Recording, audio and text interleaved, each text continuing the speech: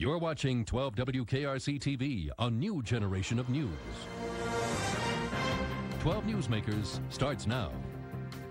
Good morning and welcome to Newsmakers. For almost 5 years, the future of the Cincinnati Riverfront has been the #1 local issue on the minds of politicians and most of the public. The good news is that things are moving forward. The rebuilding of Fort Washington Way is on schedule and moving fast enough that everybody can see the progress. Cranes at Paul Brown Stadium methodically hoist huge buckets of concrete as the first of 2 new sports stadiums rises out of the ground. Although nothing physical is happening at the wedge site, architects are working on the conceptual designs. The issue remains what happens between these 2 bookends. Since early February, a 16-member Riverfront Advisory Commission has been working on developing a plan for the Cincinnati Riverfront. Originally, the committee was supposed to submit its report by the end of June, but asked for an extension and is now aiming for a report in mid-September. The chairman of that commission is Jack Rouse. Jack is the head of Jack Rouse Associates, which designs museums, amusement parks, and other entertainment venues. Back in February, as the Riverfront Commission got started, Jack was here on Newsmakers to share his hopes. He joins me this morning to catch up on the progress of the commission. Jack, welcome back to Newsmakers. Thank you. One of the things that you said back in February was that you wanted to hear from the people, and you held a series of open meetings. What is it that you heard that actually had some impact on the design that you're developing? Well, the first thing we heard that perhaps didn't impact directly the design, but impacted our spirit to continue with vigor on this, is that people want a reason to go back downtown. I mean, nobody's fooled by the fact that downtown isn't as vibrant as it should be, but whether you talk to the people in northern Kentucky or in Westchester or the suburbs or North Avondale, people want a compelling reason to go back downtown, and they want a compelling reason to reconnect with the river. If we heard one thing over and over again, it was connect to the river, connect to the river, connect to our past. And what does that mean? What does connect to the river mean in concrete terms as you're developing this plan? Well, obviously the river floods, so this is not a question of building something on a placid lake. On the other hand, we have been cut off from the river by Fort Washington Way for a long time, and I think it means in design terms, stepping up from the river plain through a series of parks and green spaces, if you will, to some low or mid-rise developments that then eventually transist into the city, and that park feeling doesn't just stop when you get to the area we're supposedly concentrating on, but it continues to move north of 3rd Street, so that there is a sense of the Central Business District and the riverfront as being one. It has not been that way in the past, as you all know. We went down there, we'd go to the game, we'd go back, we'd go home. Well, when you say even north of 3rd Street, I'm trying to imagine what that might mean. Now, at an earlier stage, when Fort Washington Way was being dreamt about, one of the proposals was that it could actually be roofed over and at the top be turned into green park area. Is that still a possibility? Absolutely. As a matter of fact, from an engineering standpoint, a lot of the structures were designed in order to take the lids, if you will, and there are models for this in many other cities in terms of taking. What would it cost? I think the cost per lid per block is in the $10 million range, something like that. Okay, that's what I've heard in the past with the Underground Railroad Freedom Center. Yeah. And do you think anybody's interested in raising $10 million per block to cover that? Is that a recommendation that you're going to make? Yeah. You heard it here. Okay. It's not a question, I think, and this has been the problem.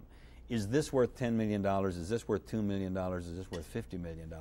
The question is, if the whole thing isn't done and made attractive, the underlying real estate values, the leasable space downtown, the desire of people to live down is all going to fall apart anyway. So it's not a question of can we afford it, I think. I mean, certainly that's an issue. I'm not being Pollyannish about it. But the question is, if we don't look at the totality and keep looking at just the pieces, we can afford this tree, but we can't afford that lid. This does not a great urban neighborhood fabric make, and it's we've suffered because of no master plan. You and I talked about this the last time. Right. And we're going to try to get one this time. Well, there have been. There have been, Matt. You're and right. we were talking about this a little bit before we went on the show. Yeah. And as a historian, 1948 master plan. See, you weren't alive in 1950s and '48 though, and I was. So yeah. And while I actually, I was alive in '48. Scary, isn't it? But anyway, the point is, could you learn anything from those old plans? Well, it hasn't been, as you know, our firm does a lot of museum work, so this whole history thing is compelling to me anyway. But if you go back to the first one that, we can sort of put our hands on, the 1948 master plan, three things pop out of that have continued to pop out of every master plan since then. Residential, park spaces, places for entertainment, and they didn't know the word convention center in those days, but, for gatherings. And it happened in '48, it happened in the '50s, it happened in the '60s, it happened in the '70s, and the '80s, and you're going to hear it again. What does this tell us? Well, the comforting fact is that, good ideas, I don't think, die and should not die. And, if we didn't listen 51 years ago, maybe now, after 50 years of hearing the same record, we're ready to. What you're saying is there are certain things that keep coming back. Let's talk about some of those. Absolutely. Residential. Is that going to be a part of your recommendation? Absolutely, absolutely. Get people living down on the riverfront area, below 3rd Street? There is no way on God's earth that you can create a vibrant downtown if people don't live downtown. It just doesn't happen. I mean, all the bricks and mortar and landscape and water features in the world do not create vibrancy. Vibrancy is created by other people. Ironically, safety is created by other people. The safest environment is a populated environment, not a deserted environment. So all of these things work together, and absolutely residential south of 3rd Street. I mean, what kind of residential? Are we talking high-rise residential? Are we not talking high-rise. low-rise? I mean, not another Lytle Towers. At one time there were supposed to be 3 of those, as I recall. No, because again, it is from a design standpoint, it's a question of scale. I mean, the river establishes the baseline, if you will, the park system as it moves up, and then our buildings, which, probably the highest maybe 8-10 stories, and that wouldn't be a whole building. That would just be things that stick up as part of a building. But it needs to have a very neighborhood feel to it. How many people would you imagine living on the riverfront if this is fully implemented? I wish I had looked at that statistic before I came, but it's well in the hundreds. I mean, as you know from the DCI studies, the demand for downtown residential far exceeds the supply. Absolutely. And the model for some of this, everyone says, well, look what they're doing in Charleston, look what they're doing in Portland, look what they're doing in San Antonio. I would submit, go walk down Pyatt Park. We don't have to go to Charleston or Portland. And that model, which is very European and frankly has existed for a few thousand years, so it maybe has stood the test of time, of retail and shops on the first floor and residential above, and a lot of green space in front and around is exactly what's happened on Garfield Place around Pyatt Park. Okay, residential is one that you're going to recommend. Absolutely. Commercial. One of the things that keeps coming back, the one thing that keeps getting mentioned is some sort of Hofbrauhaus or beer hall or something. The beer party on the river. The beer party on the river. Is that the answer, or is that part of the answer? What is that? Well, one thing that came out of all of this is there is no silver bullet answer. 10 years ago, when cities were going through this, they thought there was. And the answer was put in a multiplex, put in a Planet Hollywood, put in a Dave & Buster's, and put in a Sega GameWorks, and you'll all live happily ever after. Well, most of them didn't live happily ever after long enough to pay off the debt on the initial investment because those models simply didn't work. And the reason they didn't work is there was absolutely no connection to the city. Outside of Hollywood, Planet Hollywood doesn't mean a heck of a lot in Des Moines. And once you've gone, you've gone. Forget the fact that they didn't have very good food and that the theming wasn't great either. But the Hofbrauhaus, keeps coming back, and I think it's a symbolic return for 2 reasons. First of all, we do have a German heritage. Maybe that's overstated. You and I have talked about this at other times. And the second thing is that it is a developer who has stepped up to the plate and said he would like to be in Cincinnati. But it is only a symbol of, I think, the kind of food/entertainment mixed-use venue that could just as easily be said about a soul and gospel center or a blues and jazz center. Put whatever name you want on them. And could multiple ones, is it one or the other? Yeah. No, it's not one or other. There's been a couple of studies, one done by Norm Miller, who's with the university, who's on our commission, that talks about the ability of the downtown area to absorb different kinds of restaurants. I mean, the restaurant business is a fickle business. It's a horrible business to be in, I would think. On the other hand, there is a need or an opportunity, I think, to absorb several of these, in addition to the smaller boutique, facilities. One of the things that is moving forward is the design on the National Underground Railroad Freedom Center. And in fact, several weeks ago, a couple of their preliminary drawings were released. Right. How much has your commission been in touch with that process? Continually. Are you happy with the designs that you see? Yep. Let me mention one thing. Everyone has talked consistently about what we do between the two stadiums, as if the only thing that existed on the Ohio side of the river were two stadiums. Let me deal with the north part of this. We have 4 major anchors on the river when this is all done. Okay. We have the Bengals, we have the Reds, we have the Freedom Center, and we have First Star. All of those generate attendance. And let's face it, to make anything work, you've got to generate attendance. More importantly, you have to generate repeat attendance from the core. All of those do that. The Bengals, obviously, during their season, the Reds during their season, the Underground Railroad Freedom Center on a continuing basis. And some people forget the fact that First Star generates more event days than all the others put together, and it generates different kinds of events because the audience that goes to World Federation Wrestling or whatever it's called, obviously I don't go, at the First Star is not the same audience that goes to a country western star concert. And so you're generating different types of people. They're not all just baseball fans or football. And the point of what's going on, I think, between these is to create a dynamic that people don't go to First Star and then go home, but then go to First Star and move through the development, and whether that's shops or retails or nightclubs or bars, have an opportunity to do. Right now, we go to the river and we go home. Point number 2, this is not about the northern side of the river. This is about the region. And have you been able to deal with the people in Covington and New Not only deal with, they've been active participants. Okay. One of our first forums was held in northern Kentucky. You can't ignore the fact, because the public doesn't, that there's an aquarium over there, an IMAX complex over there, parking over there. I'm glad we haven't talked about the P word so far today. We will. Oh, God. And a lot of residential going on over there. This is a regional thing. The public doesn't draw a line in the Ohio and say, I'm only going to spend my money in Ohio because I live in Cincinnati. That's silly. Well, let's talk about the P word. Oh, I knew you were going to do this. Let's talk about the P word, because parking, right now, I think people who work downtown know just how hard parking is. It's horrible. It's horrible. And parking has always been said to be an integral part of this for a whole bunch of reasons. Because it's parking and because it's also platforms for other development. Has your commission, when it's looked at the parking, decided to make significant changes? Let me back up a little bit. Okay.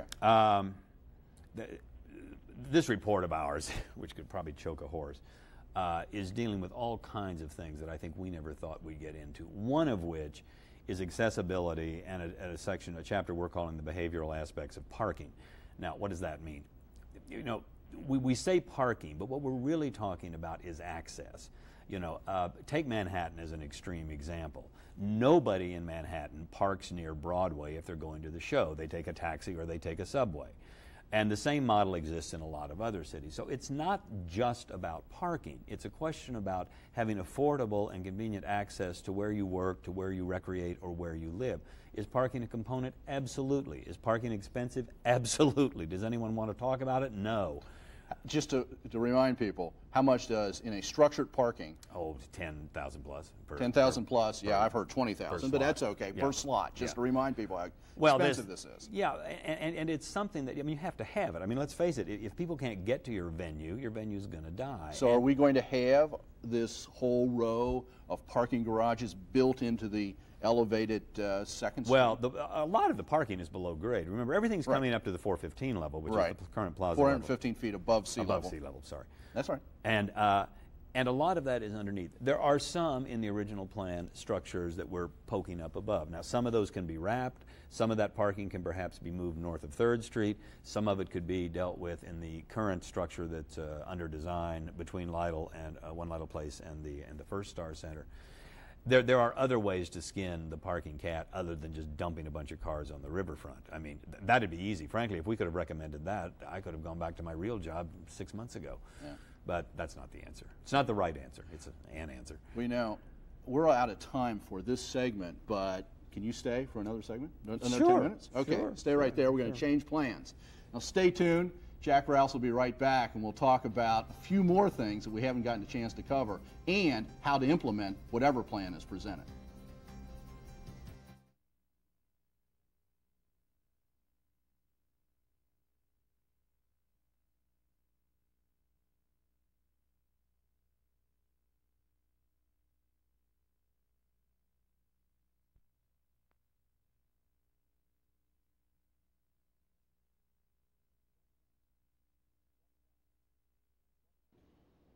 Welcome back.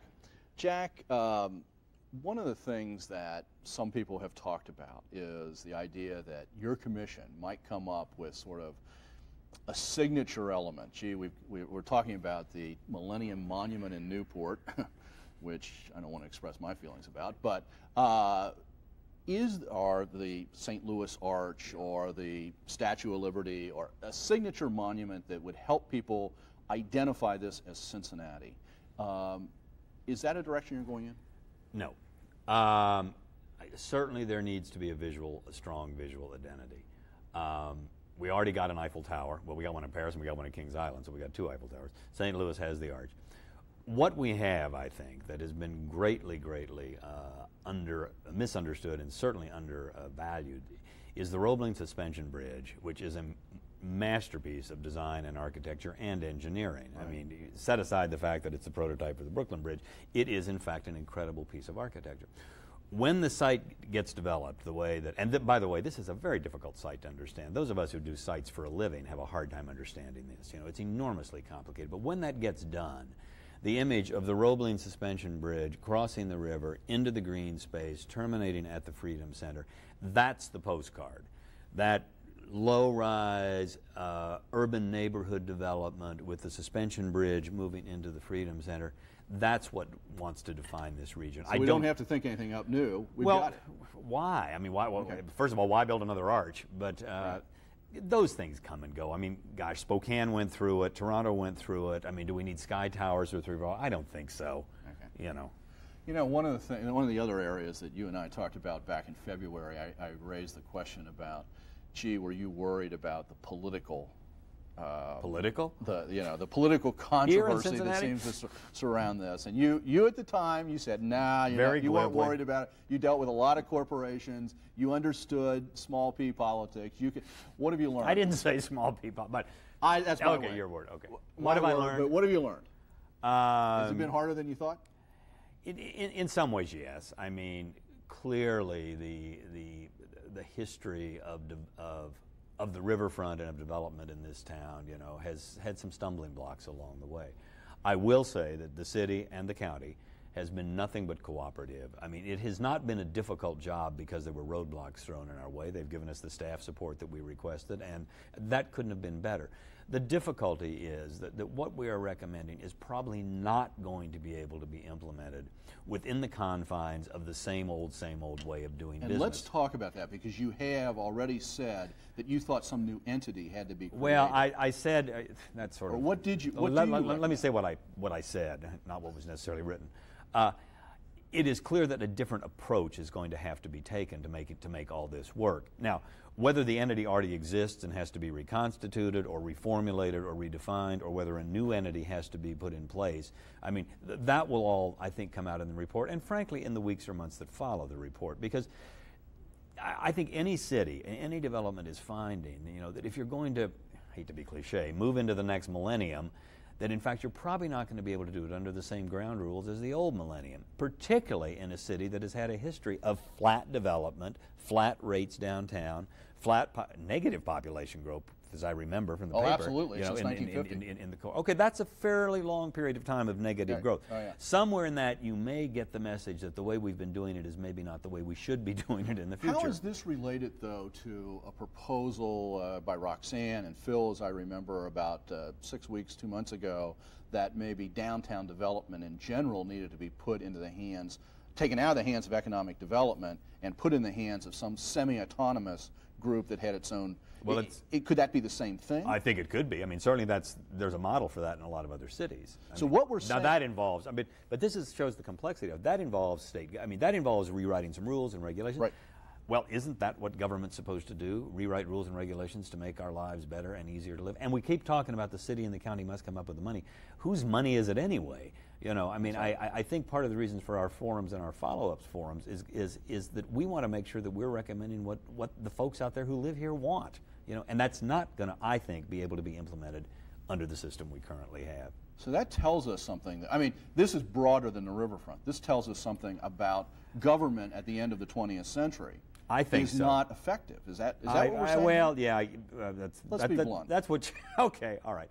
there are certainly some forms of government at the end of the 20th century that aren't being as responsive to the needs of the people as they could.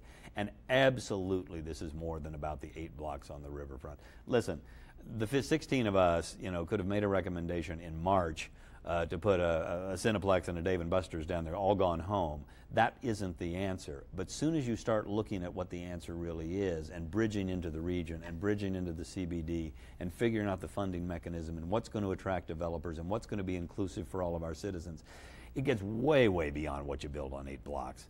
Well, let's raise 2 questions here.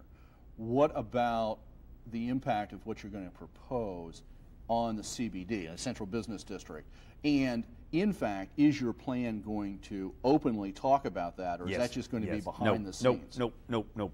We cannot compete with the central business district. We must help the central business district become, more vital and more alive. And I think, as we talked earlier, this whole green space movement, whether it's symbolically or actually, to connect the CBD with the riverfront, we've had 2 they haven't been dueling, but we've had 2 downtowns. We've had the stuff south of Fort Washington Way and the stuff north of Fort Washington 3rd. And we have to pull that together. We can't compete with the CDB. That's the high-rise office towers. That's the high-rise residentials. That's everything that we've come to know as the CBD. There's a whole nother element, that neighborhood fabric, that we're going to want to create. Do you touch on the issue that sort of has seemingly been on the minds of the city administration in recent years about a new 4th department store, a Nordstrom's or who knows what, and where it should be and how it should connect to the riverfront? Because the understanding at one point was that Nordstrom was only interested if it could directly connect over 3rd Street or at 3rd Street to the new riverfront development. We have stayed away from that only because it was very apparent early on that any large department store, or what in the trades called black box development, was not appropriate on the riverfront. Do we need a Nordstrom's in the downtown area? I don't know. I mean, the face of retailing vis-a-vis the internet is so complex, and I mean, it changes every week and a half. Who knows what the future of department stores is? Forget Nordstrom's, forget Cincinnati. I mean, what's that whole model going to look like in a decade? I guarantee you that's not going to look the way it looks now. Okay. It can't. So either that or a lot of people we may be building for the 1980s rather than for the 2000s. Well, I'm not saying that. I said that. Don't worry about it. You said that. But I think you can't look at the development of something like a department store and not read the newspapers about what's happening with e-commerce. I mean, that is the very heart of that business. That's why we're not recommending it for the riverfront. A couple of things here. What is it that you're most concerned about as you wrap up over the next 4 weeks or whatever, 6 weeks, whatever it is? You wrap up your report. What is it that you're most concerned about once that report is issued? That we end up on the shelf. That we end up like the 1948 report, and I'm very serious about that. I mean, the last section of our report is called Keeping the Vision Alive, and yeah, that's about feel good and emotionally keeping the vision alive, but it's also about administratively and developmentally and operationally keeping the vision alive. It's not that writing the story, which of course is where we started, and then developing the design vocabulary, which is what came next, is the easy part. But it is a part that we as a commission could deal with. The next parts, the development part, the economic part, and the passion part, I guess I need to underscore that, because none of these things really work unless you have a group or an individual who is really going to be passionate about this and just not let it die. I mean, it's what happened in 42nd Street, it's what's happened in Charlotte, it's what's happened in every city. And that's why you're proposing this new Well, that from one standpoint, but I think there has to be somebody else who picks up. There's a layer of passion in that too, and I think that we've all been very, very concerned about that. Well, one of the things about passion is that the people of the city have to own it. And my understanding is you're going to take this back to the people, yes, just sir. where you started, before you issue the report. Is that correct? That's correct. Sometime here around the middle of August, we're going to be doing a couple more open forums to let people know in very general terms the sorts of things that we've heard and the sort of solutions we're recommending, because it is an initiative. I mean, it has been a grassroots initiative. This hasn't been 16 people that locked themselves in a room in a hotel and came up with a plan. That has happened in the past. That is not what happened this time. Well, two things. One, as those dates and places for those meetings get clarified, let us know. We'll let people know. And two, hope you'll come back right after the report is issued and we can talk about the details. We'll do it. Thank you. Okay. Okay. Take care. Very good. Thank you for joining us on Newsmakers this morning, and join us again next Sunday when we'll be joined by the men and women who are shaping our community for the future. Have a good week.